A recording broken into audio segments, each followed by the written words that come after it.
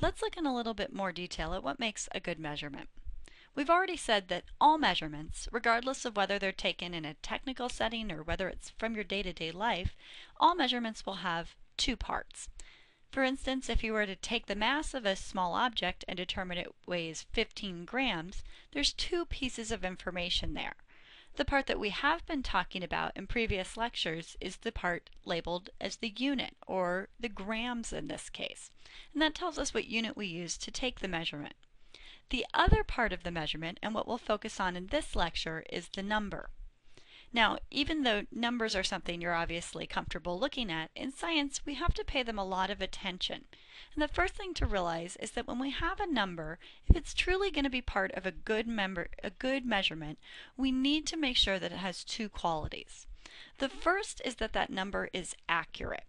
In order for a number and a measurement to be accurate, it has to be as close to the actual value as possible. So if I weighed an object and it had a mass of 15 grams, and I tell you it weighed 15 grams, I'm being accurate. Whereas if the object actually had a mass of 500 grams, and I tell you it weighs 15 grams, that would be very inaccurate. But in addition to being accurate, the other quality that we look for is we like numbers that are precise or have precision. What precision is it's basically how certain we can be about a measurement. And a lot of people think about precision in terms of how many decimal places the measurement has. Think about the example of 15 grams. It's not necessarily clear from the way that's written how sure I am about that measurement. For example, does that object weigh about 15 grams? Does it actually weigh 14.6 grams or 15.2 grams? We're not necessarily sure because there's no decimal places here to give us extra information. If that was a very precise measurement, I might say that the object weighed 15.001 grams. That's very precise because there's a lot of decimal places. Whereas if I'm being imprecise, I might say that that object weighed about 15 grams. We'll see in this section that being both accurate and precise is really important in science, and there's a number of ways we can write down numbers to ensure that we communicate that information effectively. One of the first truths about dealing with numbers in a scientific setting is that sometimes our numbers will be simple to read and write, like the number 15, but many times in science we find ourselves dealing with very, very large and very, very small measurements. In other words, values that might have a lot of digits. Sometimes those digits are many, many zeros. Sometimes there's a lot of digits that are other than zero. In science, because this can make it inconvenient to write those values down, we often employ something called scientific notation. And if you look at the word scientific notation, all it really means is notation, or how we write something in science. And in fact, scientific notation is something that you can use and that all scientists use whenever a number looks or feels or is too long. So what does that mean? Well, if you look at a number and it just seems like there are way too many digits for you to deal with, even if it just feels like it's overwhelming, that's a good time to use scientific notation. Because in fact, there's no strict rule about when you will and won't use scientific notation. It's just something we use when we find it to be convenient. The only time you absolutely have to use scientific notation, well, actually there's two cases. We'll see in some cases scientific notation helps us to indicate exactly how precise we want a measurement to be because it uses decimal places. But the other time when you'll find yourself having to use scientific notation is on your calculator. You'll notice that the screen of your calculator only has so much space in it, so if you're dealing with a number that has way too many digits to fit on the screen, your calculator will use scientific notation to give you that information. The format for all values that are written in scientific notation is always the same, and it looks like this: A times 10 to the B. In other words, there's a number out front, which I'm representing here as the blue A, and it's multiplied times 10 raised to an exponent, which I'm representing with the orange B. The only things that ever change when you write scientific notation are the value of A and the value of B. The middle part, the times 10, is always there. And the reason scientific notation works is it simply acknowledges the fact that every time you multiply a number times 10, you're essentially moving the decimal point in one direction. The same thing is true if you divide by 10 or multiply by 10 to a negative exponent. So let's look at an example of how you write a number in scientific notation. I'm going to start with an example of a relatively big number. Now this number has a pretty large value. It's the value 32 million meters, and that means it has quite a few digits that we have to deal with. If you're comfortable writing 32 million, you can do that, and most calculators could probably fit this on the screen, although some would start to not have enough space for it. To change this into scientific notation, we're always going to follow the same steps. First, we're going to move the decimal point from where it is to where it has to be, which is behind the first non-zero digit. And what I mean by that is if you look on the left side of this number, on the left side of the number, the very first non-zero digit is the number 3. So what I want to do is move the decimal so it's just behind that number 3. To do that, I start with where the decimal point is, or where it's implied to be, which is at the end of the value, and I'm going to move it all this way until it gets to this position. Then I write down that value.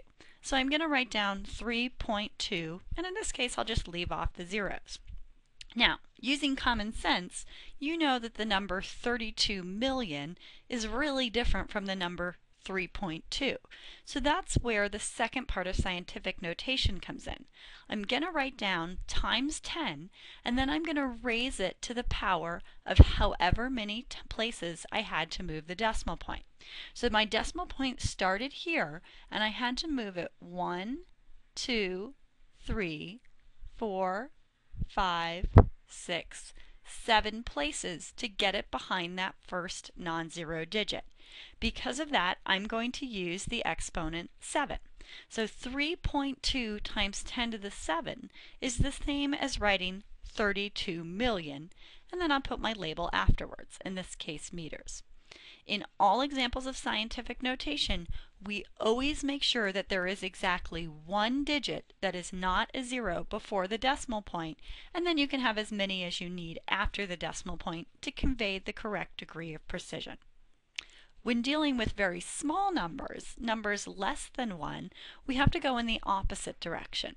Let's look at an example of that, and then we'll do some practice problems. Now I've taken the number 32, but I'm using it in a context where it implies a very, very small value.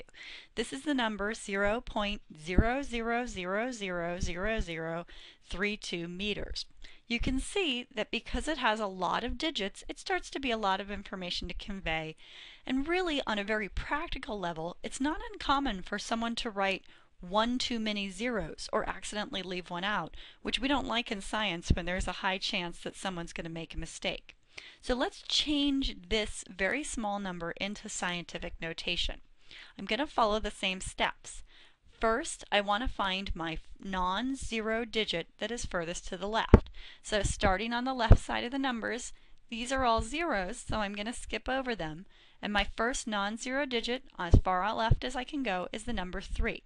So I want to move my decimal point till it's after the 3 but before the 2. So in this case, I get the exact same effect that I had before, which is that I'm going to write down the value 3.2. Now I'm going to apply the same thinking. 3.2 is a very different value from 0.00000032 meters. Obviously one of those is large and one is small. So I have to use times 10, and I'm going to raise it to the power of however many places I had to move the decimal. When you have to move the decimal to the right, you're dealing with smaller numbers. In other words, you really are dealing with a negative exponent, or the effect of dividing by 10. So I'm going to look at how many places I had to move the decimal point, but it's going to be in a negative exponent form. So here's my decimal as it exists now, and I'm going to move it to see how many places it had to go to get to 3.2. 1, 2, 3, 4, 5, 6, and 7. So notice in this case I had to move it 7 places, but 7 places to the right. When you move the decimal right, you'll get a negative exponent. So my scientific notation would be 3.2 times 10 to the negative 7 meters. Let's do some examples so that you can practice. For each of the following values, go ahead and put the number into scientific notation. I'm going to put up all 3 practice questions first. You can pause the video and take your time to do them one by one, or you can do all 3 and then play through the video. Here's the 3 examples. The first number is 546 million. The second number is 0.0325, and the third number is 45.607. Go ahead and put each one of these into correct scientific notation. Let's look at the correct way to put these numbers into scientific notation. I always start by moving the decimal place to behind the first non-zero digit on the left side. So from the left side of each one of these, we'll do these one at a time.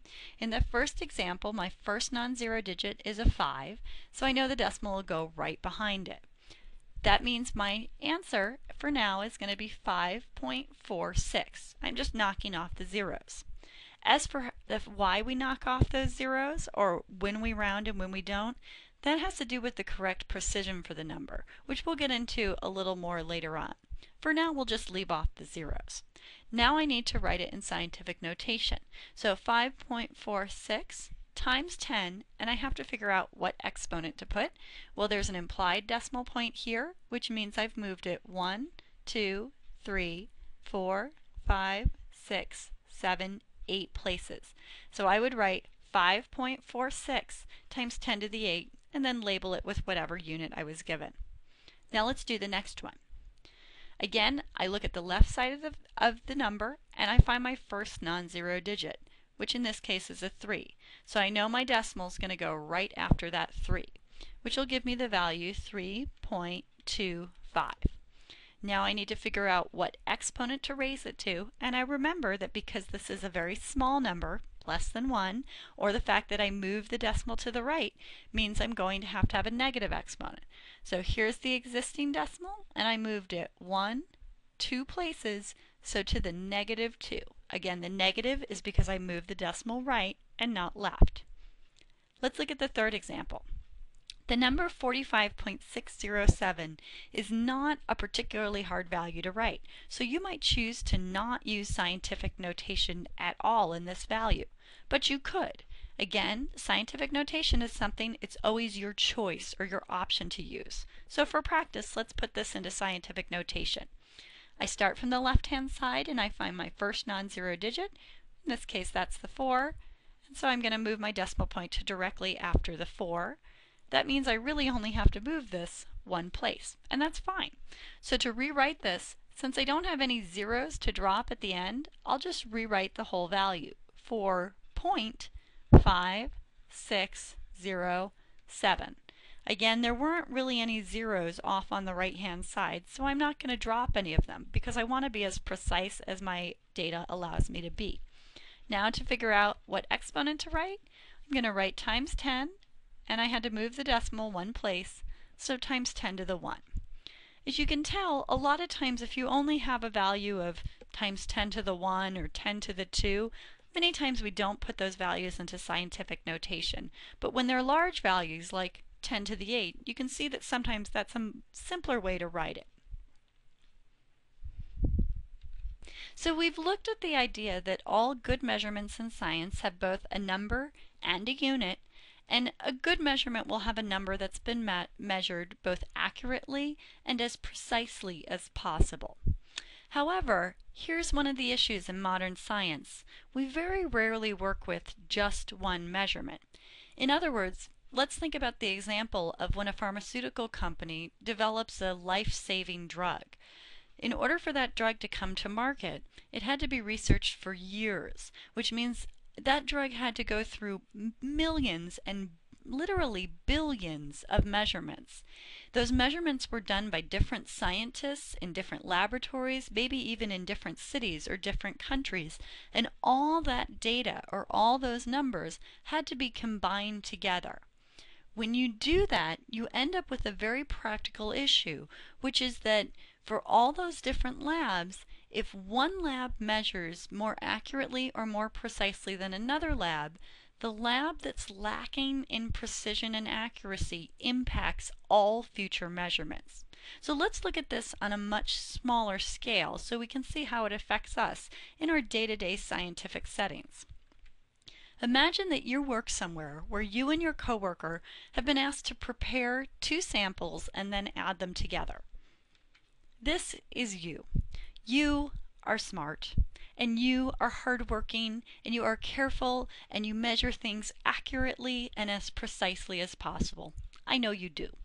So you're asked to measure the mass of something that you'll add together with your coworker, and you say, I have very carefully determined the mass of this sample to be 12.0002 grams. Just looking at that number, you can tell how precise it is. It has a lot of decimal places. It's obvious that you carefully measured this value, and furthermore, you probably didn't weigh this object or this sample on a bathroom scale at home because your bathroom scale doesn't have that many decimal places. You probably measured it on a very good scientific device in a laboratory. So you determined that the mass of a sample is 12.0002 grams, and then your coworker with a similar sample is asked to do the same thing. And here's your coworker. You have all had this coworker at some point in your life.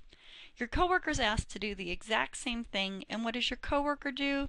Your coworker eyeballs it, or your coworker kind of slips and pours out some of the sample by accident, or your coworker doesn't even wait for the scale to stop shaking and the numbers stop changing before writing down a value.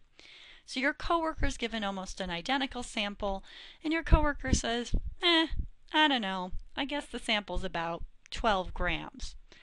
Looking at that value and comparing it to your very carefully measured value, you can see there's a very different degree of precision in these two measurements.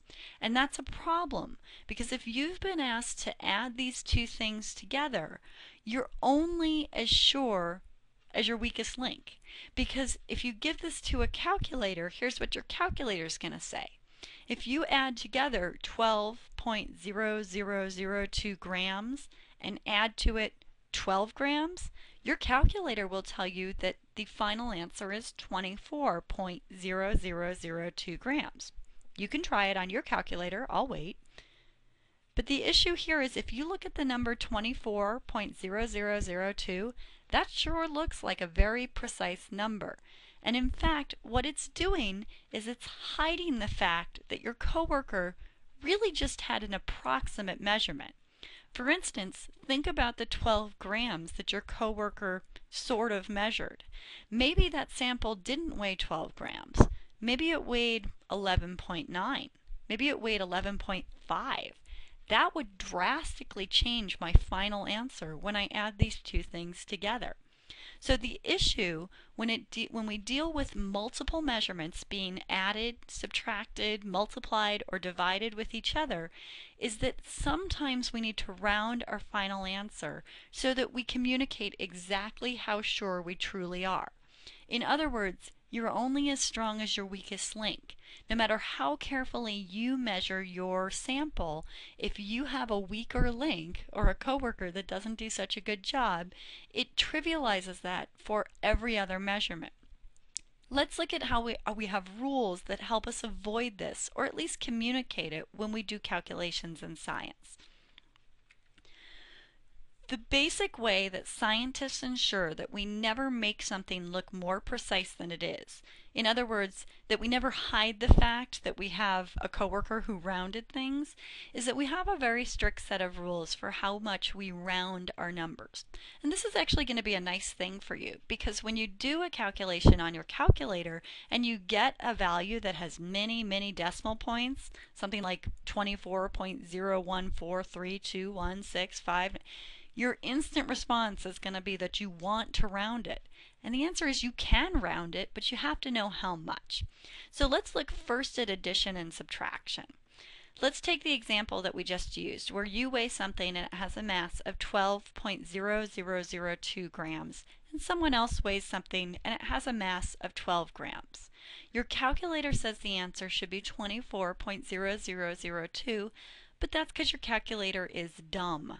So instead, we have to remember we're only as strong as our weakest link. The technical way that we say that in science is that when you add or subtract numbers, you must round your final answer to match the number of decimal places in your least precise operand. Okay, that sounds kind of technical, but let's look at what that really means.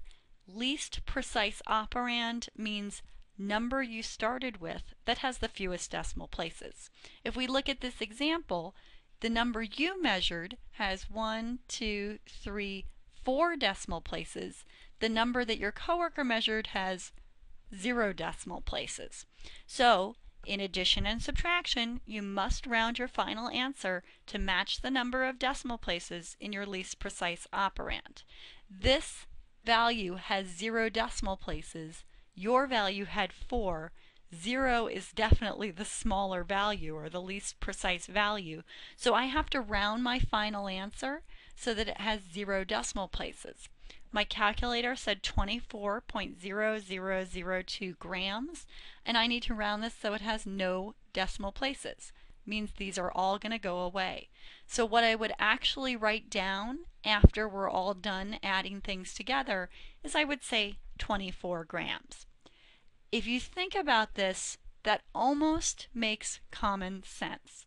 If my coworker says, meh, it weighs about 12 grams, that's your weakest link, so your final reported answer for this calculation would be, meh, about 24 grams. That's only as precise or as sure as we can be about the value. Let's look at another example where we take a number that's slightly more precise and see how that affects things. So let's say you have that coworker who said, meh, about 12 grams. You fire that coworker because nobody wants to work with someone like that, and you hire another coworker who is still not quite as gifted, skilled, careful, and precise as you are, but improves on things. So now when you give the same task to that coworker, your value stays the same because you're just as a hard worker as you've always been, but your new coworker weighs the sample and determines that it weighs 12.00 grams. Now, if your coworker determines the sample weighs 12.00 grams, that's not quite as precise as yours, but it is an improvement. So, to figure out how to round my answer, notice your calculator doesn't know there's any difference between your first coworker and your second one.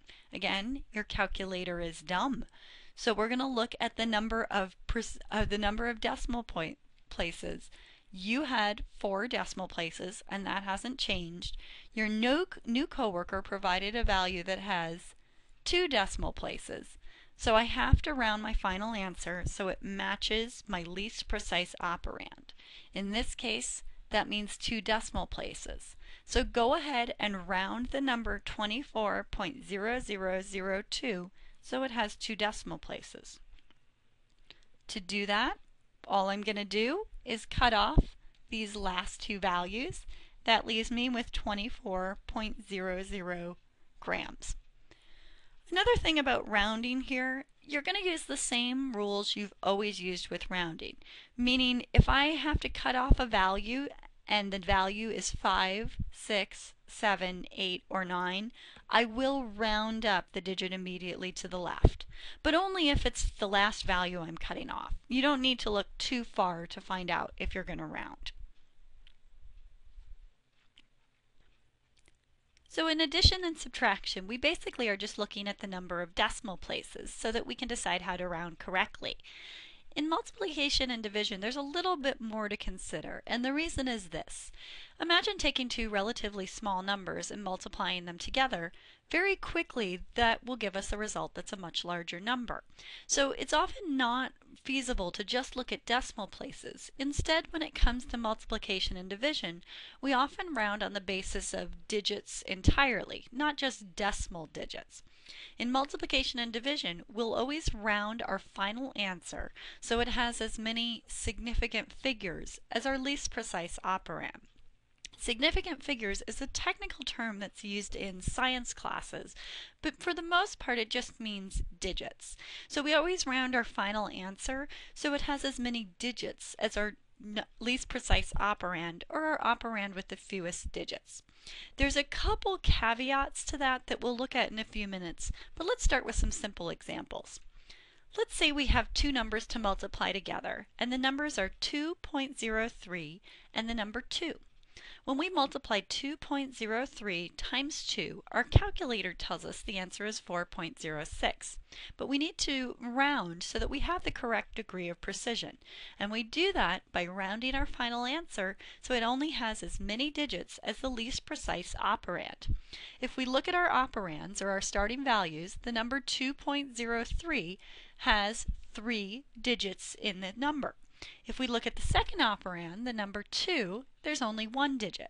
So to round our final answer, we need to round it so it has as many digits as the least precise operand. Because this first value has 3 and the second one has 1, our least precise operand just has 1 digit. So I need to round my final answer from what the calculator gave, which is 4.06. I'm just going to cut off these last two values to get the number 4. And it sort of makes sense in a common sense way that if you have the number 2.03 times the number 2, that's really only as good as saying you have 2 times 2, or 4. Let's do another example.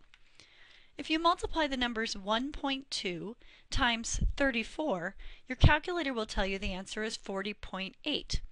Take a second and see if you can decide if we need to round that value and by how much. Feel free to pause the video. So to decide how to round this final answer, if at all, we need to look at our initial numbers. The number 1.2 has 2 digits in it.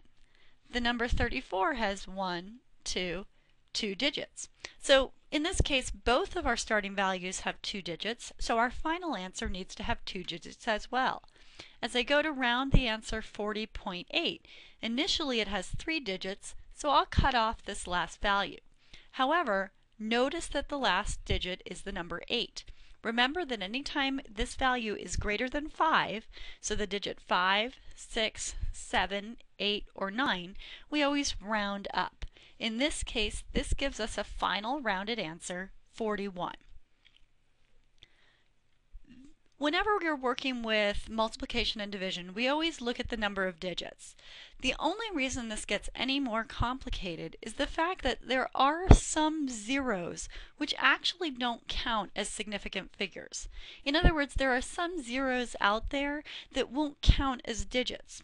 It's not that they're not important. What they really are is placeholders. They're essentially there just to give some magnitude or sense of size to the value.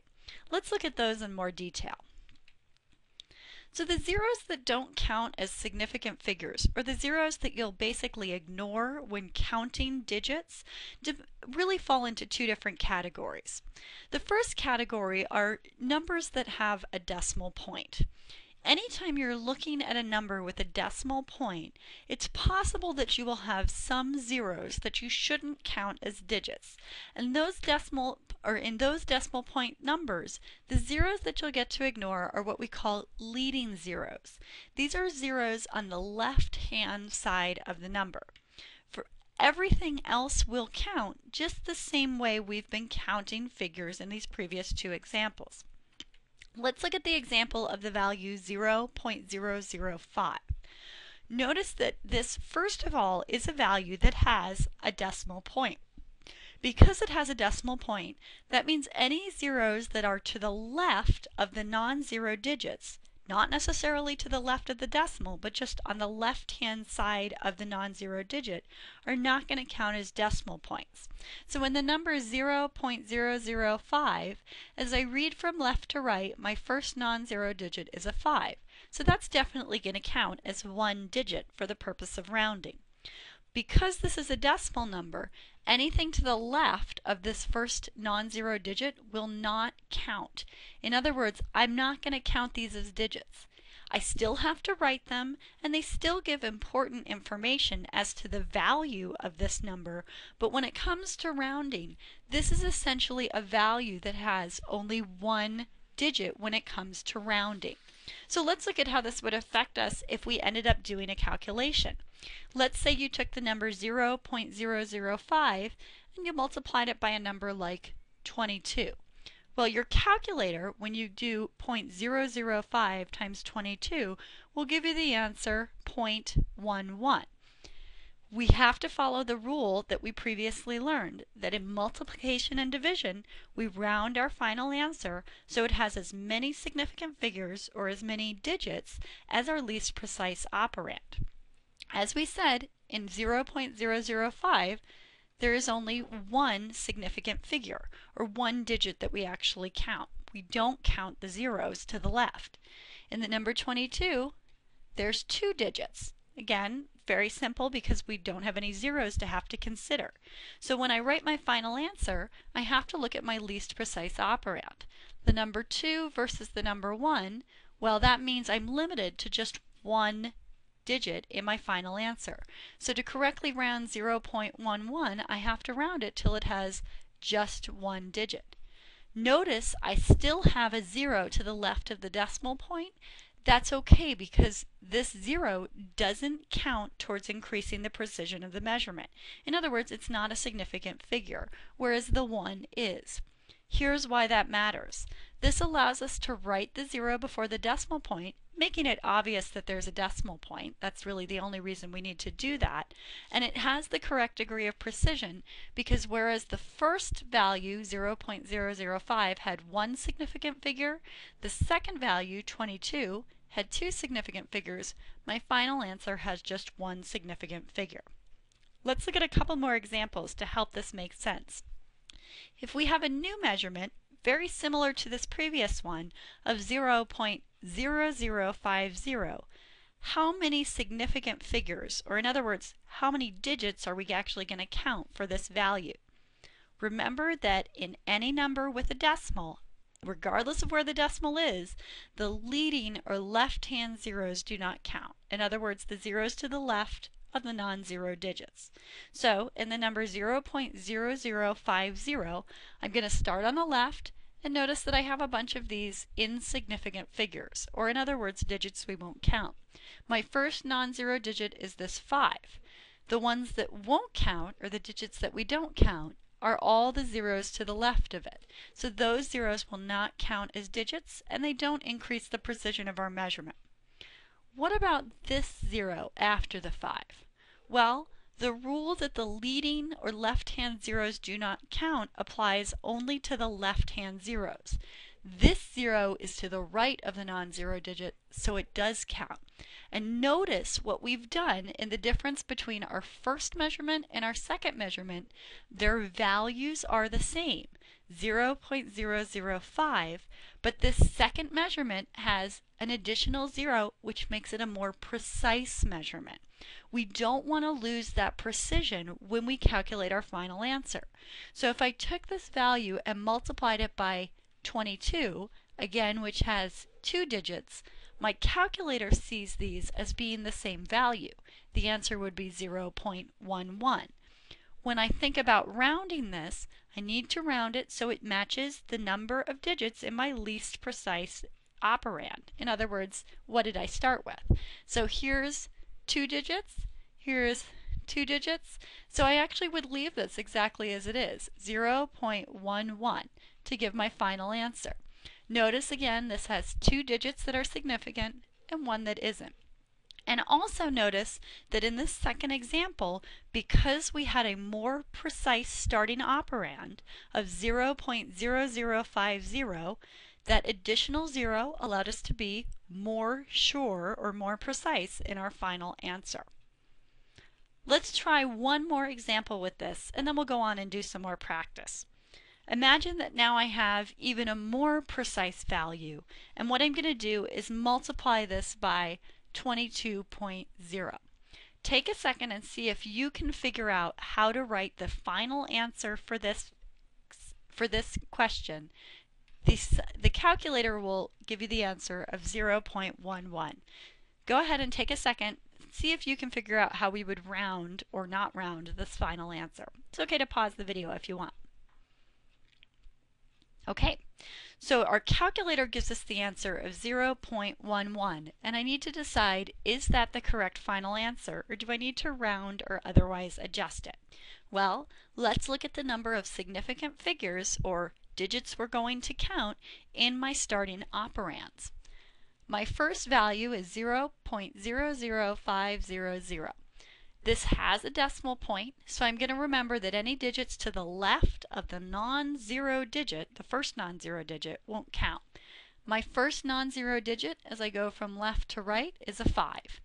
This 5 and everything after it is going to count, whereas the zeros before it do not.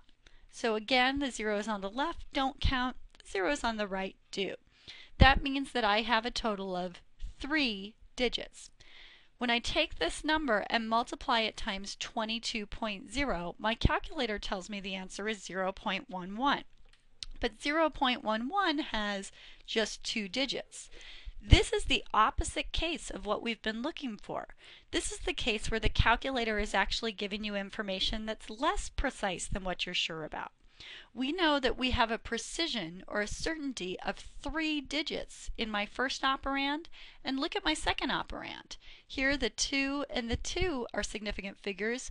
This 0 is on the right hand side, so it's also significant. Remember, in cases where there's a decimal point, it's only the digits on the left that are ever cut out. So here I also have 3 digits. That means my final answer has to have 3 digits, and the way the calculator shows it, it only has 2. So how do I solve this problem? Well, I need to indicate that it's more precise. There isn't another digit here after those ones, so what I'm going to put there is a 0. My final answer would be 0.110. Again, the 0 on the left side doesn't count, everything else does, and this value, 0.110, is more precise than 0.11. Basically, that final 0 just tells us we're even more sure about that measurement. That 0.11 was not an estimate, we're very certain about the value. So anytime we have a decimal value, the leading or the left-hand zeros do not count. But what about numbers without a decimal? Well, what we'll see is with decimal numbers, we tend to look and ignore at the zeros that are on the left side. With numbers that don't have a decimal, we're actually going to look towards the right side. Let's look at some examples now. In numbers without a decimal, we're going to always have to deal with the fact that there might be zeros to the right of the non-zero digits. And this tends to happen in very large numbers. So previously we looked at the number 32 million meters. The issue with this number scientifically is that the zeros that are to the right of the non-zero digits, meaning if my non-zero digits are the 3 and the 2, all these other zeros, they may be there just as a result of rounding. So for instance, if I tell you that the length of a road trip was 32 million meters, most likely it wasn't exactly 32 million meters. Most likely I rounded. Maybe it was 31,979,245 meters. So I rounded it to 32 million. We don't count these rounding or right-hand zeros as significant figures. So if I use 32 million in a calculation, I would count the 3 and the 2 as significant figures, but I would ignore these other zeros. Again, because we're not totally sure about them. They're there to make sure we have the magnitude correct, that we're looking at the value 32 million as opposed to 32,000 or 3,200, but they don't actually tell us anything more precise. In fact, if we wanted it to be completely precise, what we would do is add a decimal point. For example, if I rewrote this as 32 million.0, now each one of those zeros would be precise, and I would have a very precise number on my hands. Let's look at another example. A number like 5,000 liters. Not surprisingly, when you look at that number, right away it looks like a nice round number, and it probably is. So those zeros that are to the right of the non-zero digit, because there's no decimal point anywhere in this number, are not going to be counted as significant figures. The 5 is a significant figure, but these zeros are not. And again, if we wanted to communicate this digit, or rather this value as being more precise, we'd have to use a decimal point. Now, in our class and in a scientific setting, it's pretty much always okay to assume zeros on the right-hand side of a non-zero digit, as long as there's no decimal place or decimal point, never count. But in the real world, there are some examples where that zero may be significant and maybe not. Let's look at something like if you watch, something in another country that has you cooking, and you're cooking at a temperature of 70 degrees Celsius, which is a relatively warm temperature. 70 degrees Celsius, strictly speaking, has one significant figure and one insignificant figure, or one digit that won't count towards the precision of our number. However, in practical terms, we don't know if someone meant about 70 degrees Celsius or exactly 70 degrees Celsius. It's just not clear from this information. In order to make it clear, first of all, you can always assume that this is a rounded value and that there's one significant figure. But in practicality, if you're a scientist, this is not a really good number to write because it leaves a lot of ambiguity or uncertainty about what you were trying to communicate. So here's how scientists would fix this problem. They would rewrite this value in scientific notation. The number 70 can be rewritten in scientific notation as 7 times 10 to the 1. But depending on the precision of the value, meaning how sure we are, if we were exactly sure it was 70 degrees Celsius, we could write it as 70.0 times 10 to the 1. Notice that in the first example I have one significant figure, in the second example I have two. The difference between 70 and 7.0 times 10 to the 1 is this 0 is now behind a decimal point, and therefore it's significant. In fact, if I wanted to be even more precise, I could say 7.00 times 10 to the 1, or even more precise, 7.000 times 10 to the 1. And that's also true for all of the values that we work with that have a lot of zeros on the right-hand side. If my number 32 million actually had 4 degrees of precision, or 4 significant figures, I could write that in scientific notation as 3.200 times 10 to the 7th. Again, I'm taking as many zeros as I need to communicate the correct degree of precision. The number 5,000 liters, take a second and see if you can write that in scientific notation so that it has 2 decimal points. Go ahead, pause the video if you need to. To write the number 5,000 in scientific notation and so it has 2 decimal points, again I write the number 5, I would have to move my decimal point 3 places, and if I want 2 significant figures, I'd say 5.0 times 10 to the 3rd. This gives me 2 significant figures, and times 10 to the 3rd makes sure that this value is still equivalent to 5,000, just more precise. So there's basically 3 rules to remember when it comes to how to round your final multiplication, or rather, how to figure out how many digits you'll need in your rounding. For the most part, count all the digits you see, especially when they're non-zero digits. The only digits that may not count are zeros to the left of non-zero digits if there's a decimal point, and zeros to the right of non-zero digits if there's not a decimal point. These left-hand and right-hand zeros are still important to write down because they give us the magnitude of my value, but they don't communicate anything helpful about the precision of our measurement. I want you to have a lot of practice working with correct rounding. So I'm going to put a bunch of examples up on the page. Go ahead and pause the video and work on them. After you have a few of them done, you can go ahead and listen to the video in order to get the correct answers, or you can just work them all straight through.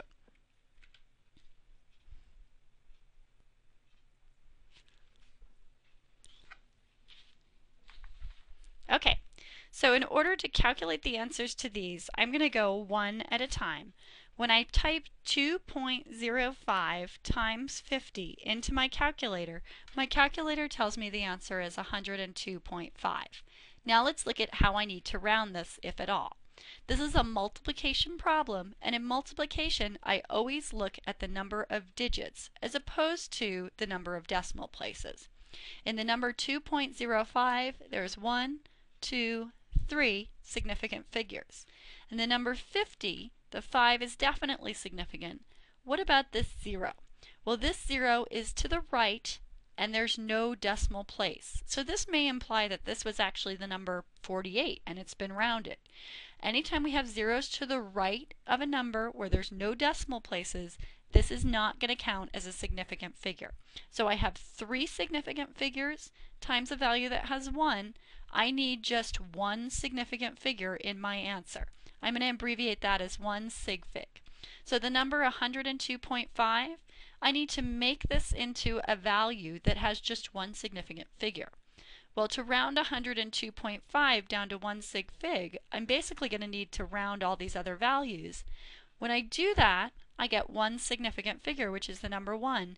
But keep in mind, I can't change the magnitude of this value. I'm just rounding it.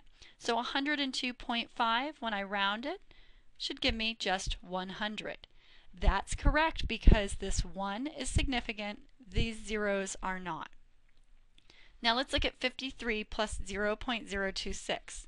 When you plug this into your calculator will give the answer as 53.026. You could even do that without your calculator, hopefully.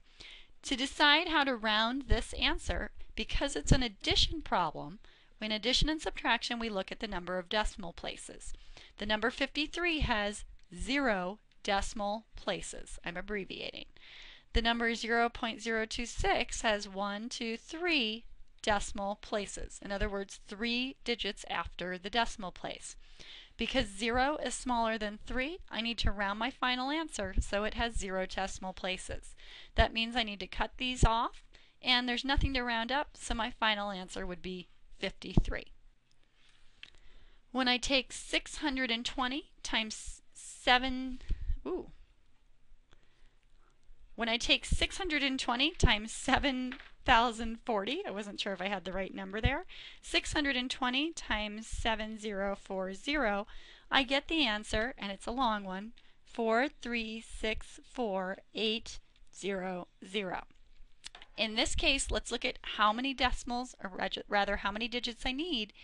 This is a multiplication problem, so I'm looking at significant figures, not decimal places, which is good because there are no decimal places. This first value, 620, has 2 significant figures. The 0 doesn't count because it's to the right, and this is a number that has no decimal places and no decimal. The number 7040 has the same issue. The 7 counts, the 0 counts, and the 4 count, but now I get to a 0 that's to the right of the non-zero digits, and there's no decimal point, so it won't count.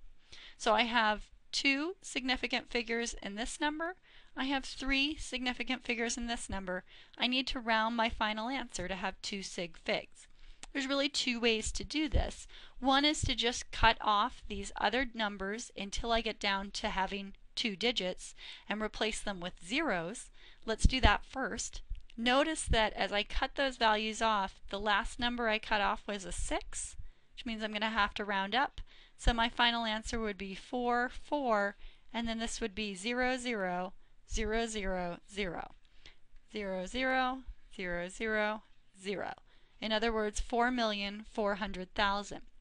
Again, I need those zeros as placeholders, even though they don't give me any increased degree of precision.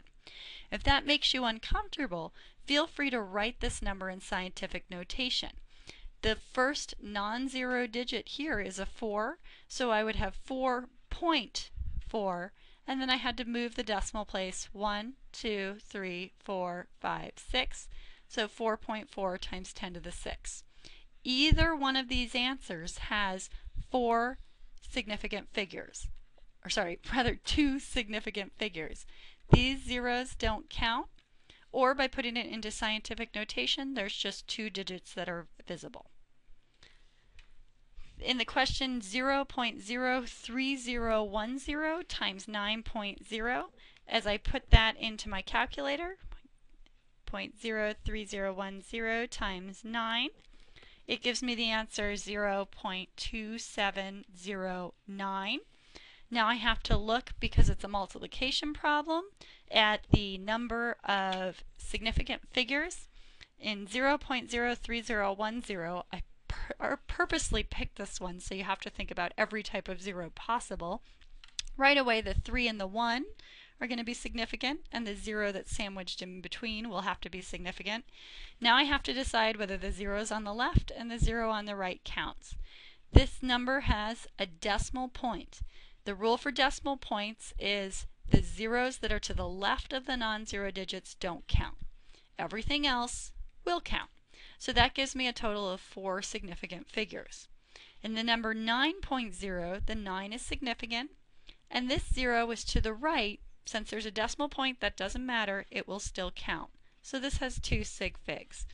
Now I need to round my final answer to have 2 sig figs. That means I'm going to cut these 2 values out. There's nothing to round up, and I get 0.27.